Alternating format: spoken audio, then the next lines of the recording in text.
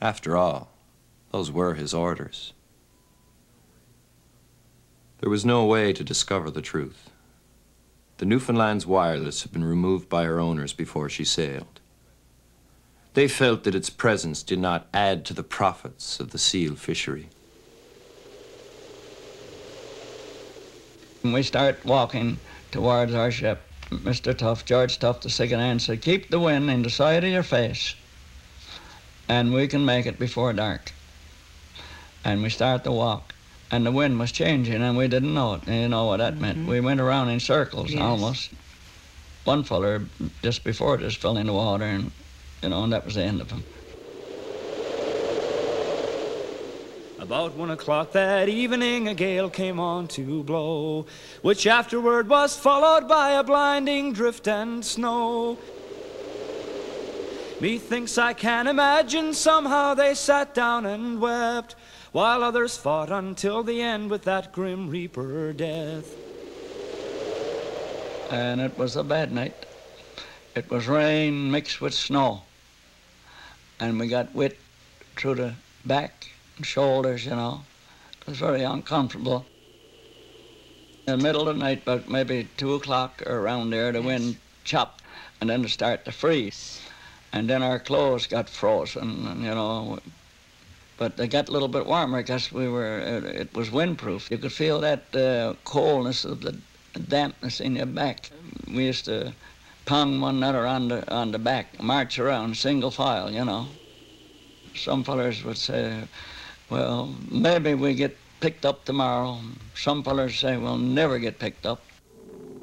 The snow was really coming down, oh yes. When the frost got in the snow, it started to drift. And that night, it was what we call in Newfoundland mad rough. And all that night, the wind howled from the north. It must have been a ghastly sight to see him going past, the monster death upon the ice to form his gruesome task. And as the night wore slowly on, the wind with fury blew, his icy hand was laid on some who formed that gallant crew. The men start to die there. They start dying, and they were dying all day Wednesday and all Wednesday night. You see them dropping here and dropping there. They die on their feet. They talk about their wives and their families and their children, mothers and fathers. They talked about practically everything. So I worked a little bit harder. I stamped and I slapped my hands and I did everything to try to survive so as nobody else would get my girl. I wore out my boots almost to the inner soles to get back home to my girl, the one I loved.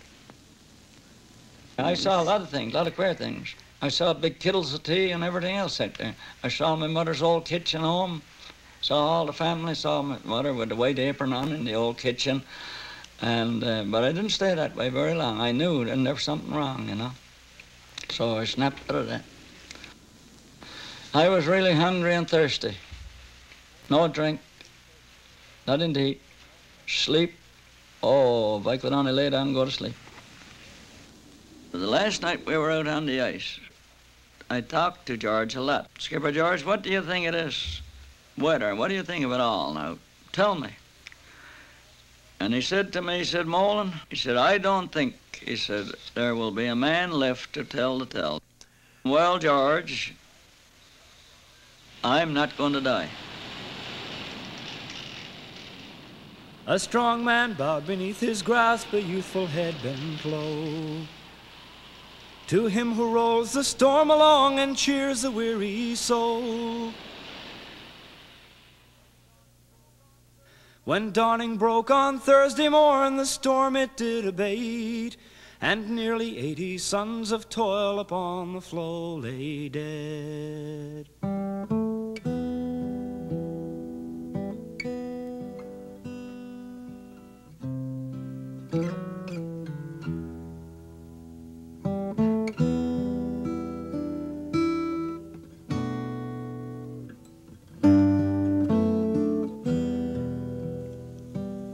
And you know, there were several fellas died in the morning that day we were rescued, and it was a beautiful morning. And I talked to them. I said, wherever you look, there's a ship and we'll surely be rescued. And they'd say, I can't take it any longer. 52 hours, that's what I was out, 52 hours. And 2 nights and, well, just about 3 days. Anyway, the first men that came up who made Bellaventure's men, that was the rescue men now coming to pick us up after they'd spotted us from the crow's nest. I met 2 fellers, and they had their pockets full of bread, hard bread, you know. I had no appetite for that, and I never had strength enough to chew it, in fact. I tell you what happened at the Bellaventure, yes, he picked up all the survivors, and then he picked up the dead bodies. Captain Abram Kane picked up so many and transferred them to the Bellaventure. Captain Abram Kane was icing seals now on one side and dead men on the other. O Newfoundland, who mourn your noble dead, who often trod the frozen pans and from it wrung their bread. Now in this hour of deep, deep gloom, combine and do your best to ease the ones now left to mourn, the wives and fatherless.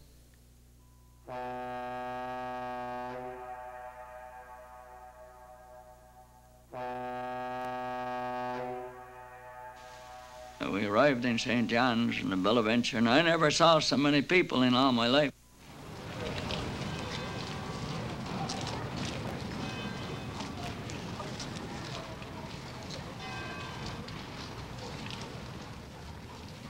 The Navy men picked up the survivors that was living, you know, how they carried them, and then some of them had to be put on stretchers. They were so sick. I don't think really that a disaster should have really happened. If Captain Kane had said to George, you go and pan seals and I'll pick you up before dark, he would have been doing something wonderful there, and he really could have done all that. Had he done that, nobody would have perished. So if they call it an act of God, I don't know. I don't think so. No more their footsteps shall be heard, those true and faithful dead. No more we'll gaze upon their face as oft times fore we did.